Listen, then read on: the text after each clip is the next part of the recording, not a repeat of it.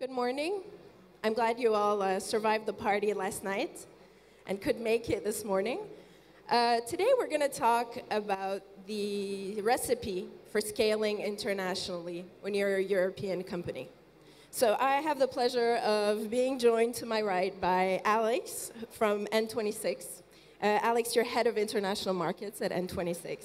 And Max of VESTIAIRE Collective, you're the CEO of VESTIAIRE Collective. Now, I want to share some personal experience before we start. When I first started covering the European startup ecosystem out of Paris 10 years ago, scaling seemed like an impossible thing for European startups.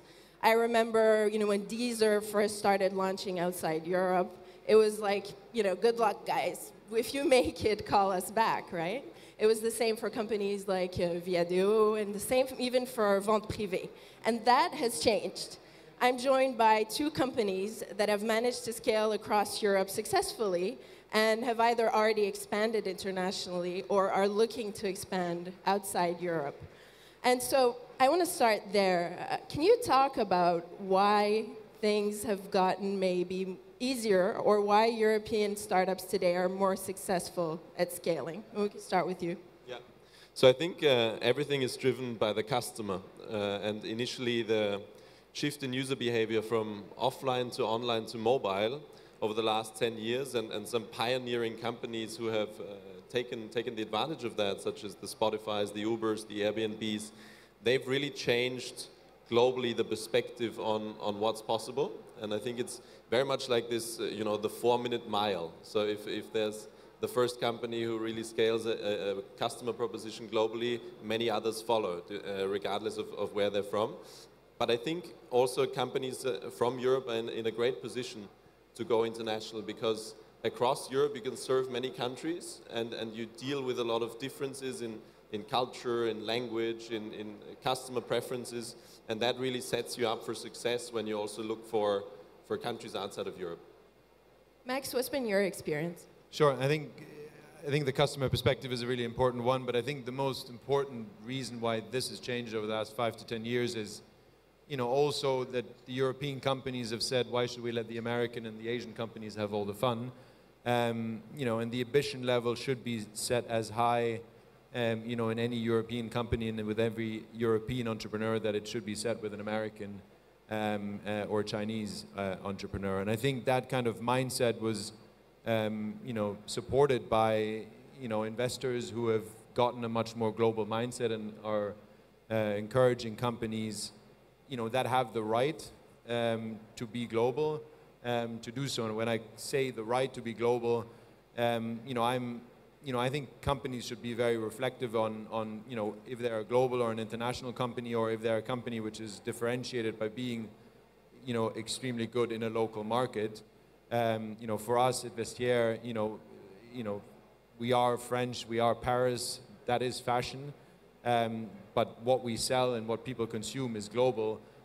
So for us, having a global footprint was always the key for our value proposition, because we wanted to connect the global wardrobes of this world. So I think it's really the combination of, do you have the right business model to be international, and when you have the right business model to be international, do you have the ambition, do you have the aggression, and do you have the support from investors to go for it? Max, how early do you think entrepreneurs should start thinking about going international? I think it's, from day one. I think you should understand what is your business model, how much of your business model is tied around the specifics of what it is you do, and if it is what you do is global and is applicable to global consumers, then you should always have that in mind, because if you start building a company with a global mindset, you approach the scalability of everything that you're building, starting with the tech, starting with every process that you build, starting with the mix of the management team, whether it's international from day one or not. Your mindset is completely different. But I think you really need to have that honest discussion, how do you differentiate yourself in a global marketplace from day one. You shouldn't just expand for the sake of expanding. Alex, you mentioned earlier how managing Europe in itself can be a challenge. The fragmentation of the European market is something investors and entrepreneurs often point to. What's been your experience with regard to that, including cracking the regulation puzzle? So, in our industry, in the banking and financial services industry, I think Europe is really a leading market, where it's the only market in the world where you have a single market. So with one license, you can actually serve the entire region. That doesn't exist anywhere else in the world, and that's also driven by European directives that would shape regulation that is very relevant, such as anti-money laundering regulation, or things how customers. Consumer protection regulation, they all come from European directives, and as such, it's much easier to navigate across multiple European markets than it is anywhere else in the world. And I think that makes Europe as such one market with roughly 450 million people that you can serve with one license. And that's immediately the second largest market that you can serve in the world after China with one license. So if you think about it in our industry, how many customers can you serve with one license? Europe immediately, therefore, is much more attractive than being 31 different countries, so to speak. So from the basic infrastructure and regulatory perspective, we see it very much as one market, and we can also offer our services fairly easily in all markets. But then it comes to how do you actually interact with the consumer. That means you change the language in your app, you change your customer service, you may tweak the product to a certain extent to meet the local demands even more. But from the infrastructure perspective, you're instantly set up to go in all markets once you do this initial investment and get a license and build that infrastructure. Max, what's been your experience? How difficult is it to crack Italy if you've done France, or crack the UK if you've done France?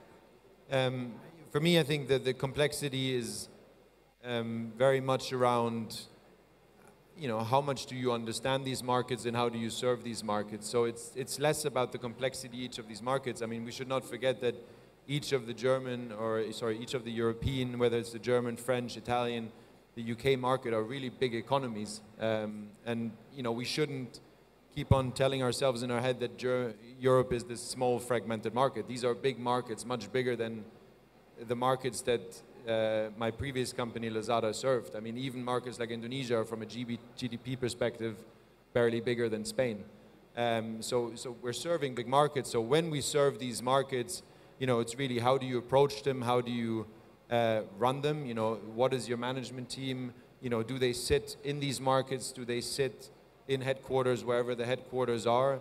How do you trade off between the economies of scale of managing economies of scale across a fragmented market? So what are the things that you run functionally in HQ or not, and what are the things you run in the local markets? And that trade-off and constant conflict between local and global, or local and regional, I think is probably the main job that myself as a CEO and the management team have to manage. And I've personally not found the perfect solution for it. Both at Lazada and here, there's always this, competition between what happens in the market and what's happening in the headquarters.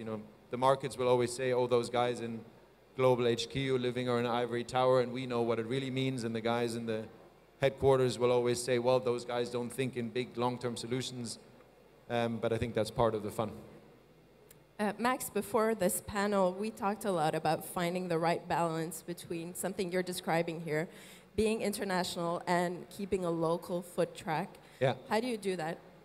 I think it's really about how you set up the company, whether you call it kind of microservice, whether you call it modular, any fancy kind of tech term you can use. But for me, I really try to dumb it down to the easiest kind of concept that most people understand since their childhood. It's basically a bunch of Lego blocks. Yeah, I think the way you build a company is think of every process, every piece of your company, whether it's the function or a country. It's basically a Lego block, and you need to think, what is the composition of Lego blocks do I need for each market that I want to serve, and which of these Lego block pieces can I scale across more than one market, 2, 3, 5, 10, global markets.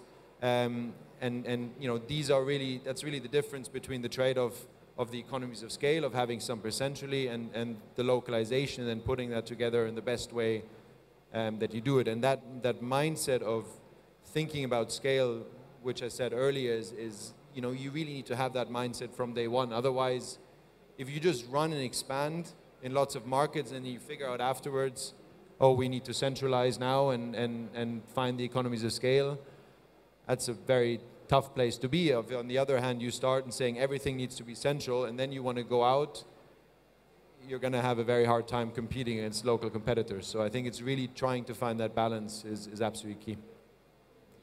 Alex, you've launched around Europe, and you're now starting your first steps in the US. Why the US? And as a European company, do you go first to the US, or do you try to crack some Asian markets first? What's the more natural evolution?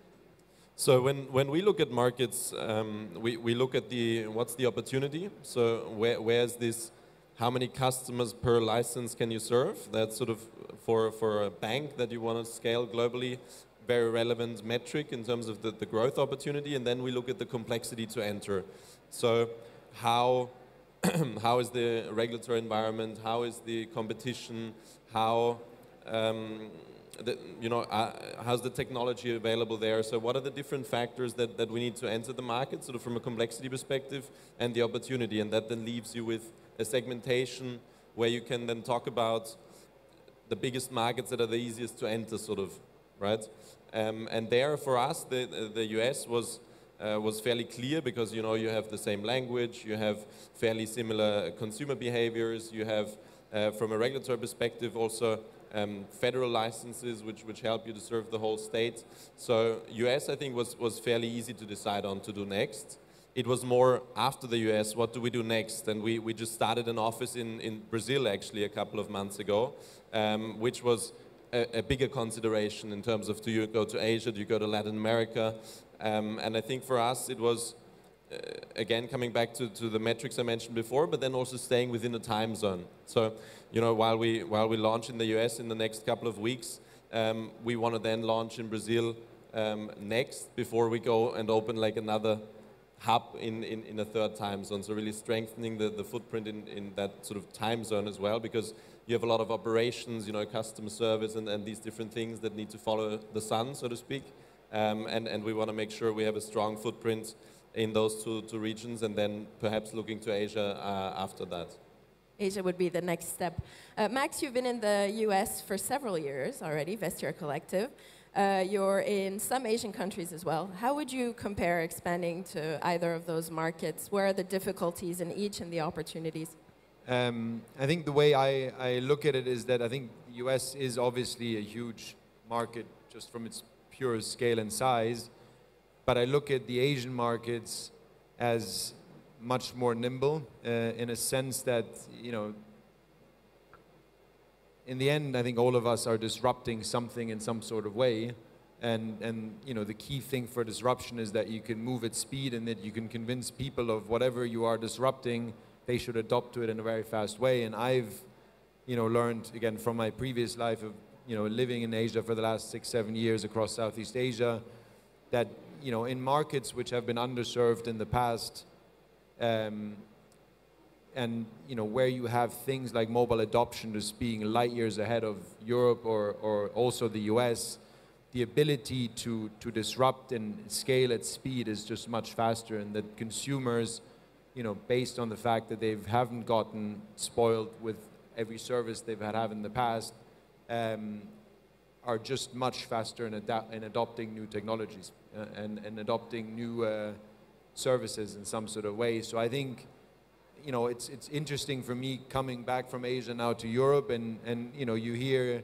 investors, you hear companies still being very much focused on the US because it's the obvious step. You start off in Germany, you start off in France, you start off in the UK, and then next you go to the neighboring country and you spend 2 years trying to figure out if the same thing works there.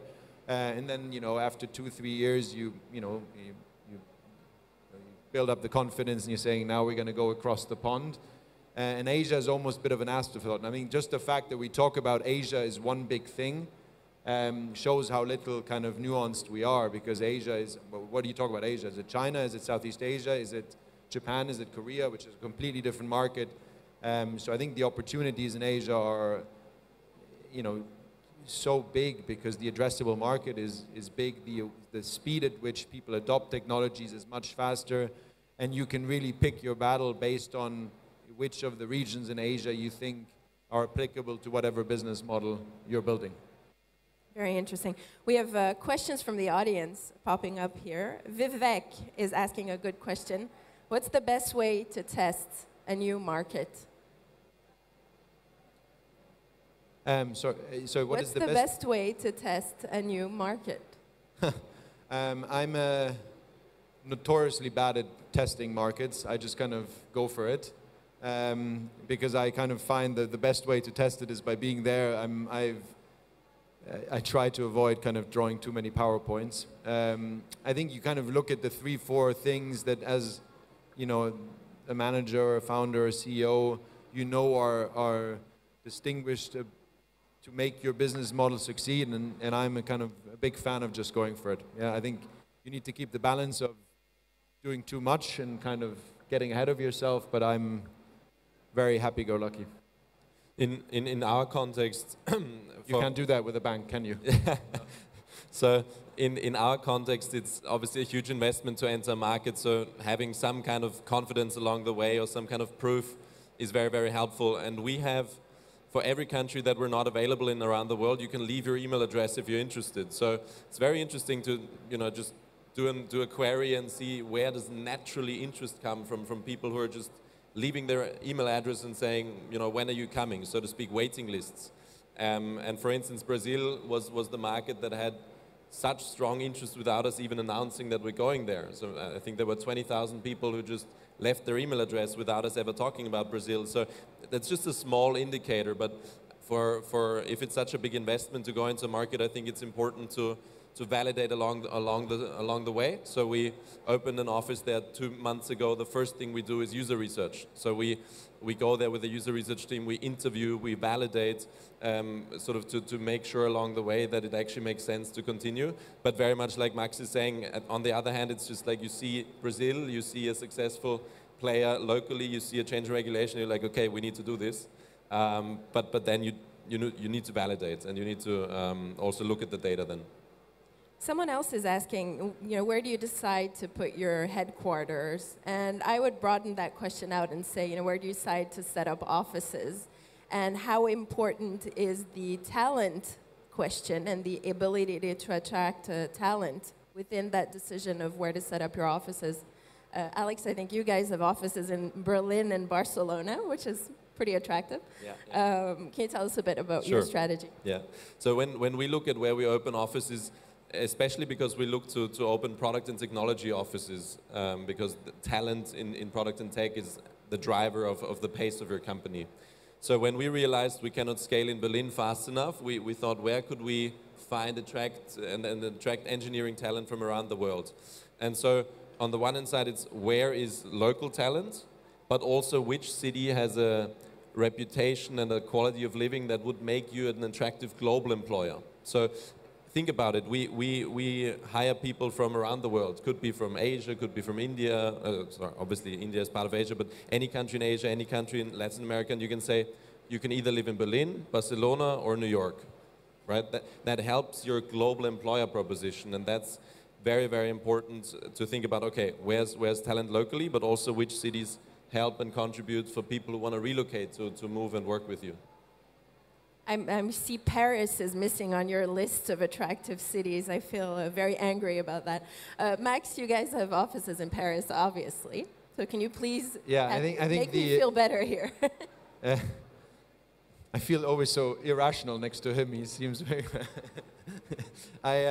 So I think I think the office should be based where, you know, you as a management team want to live, and where your life is in some sort of way the easiest to then manage once you scale. I think, you know, and previously when I lived in Southeast Asia, the choice for headquarters was very obvious. Living in Singapore is 100 times nicer than living in Jakarta or Manila, just because, you know, at the time, I spent so much time traveling and so much time, having to go to airports, not going to airports, and doing that out of Jakarta was just never an option. The second thing is that the connectivity of the place you're in needs to be really, really good. For VESTIAIRE now, Paris was, obviously the company was founded in Paris, but Paris was the absolute obvious choice because, again, fashion is Paris, and we're a fashion business, so we have to be here and we want to be here. And the great thing about Paris is it has amazing connectivity, better than Berlin, I think. I'm still amazed when I see that there's no direct flight from Berlin to London with Lufthansa. You have to still take Air Berlin, or no, they don't exist anymore. Yeah, no? Berlin is out. Is out.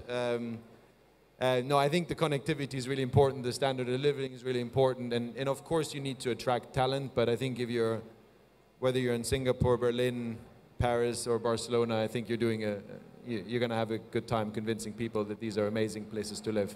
Maybe I can just very briefly add two more things. First, when we look at hiring engineers, it's also very important that the market that the office is in, the product is also available as a customer.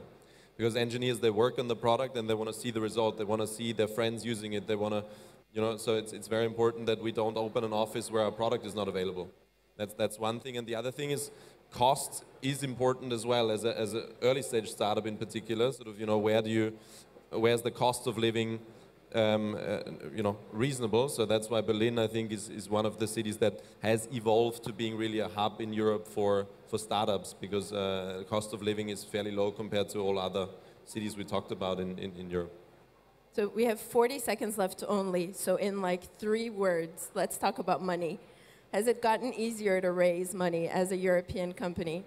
And is it something today that's, not the main obstacle for scaling, or is it still an obstacle? In like 3 words.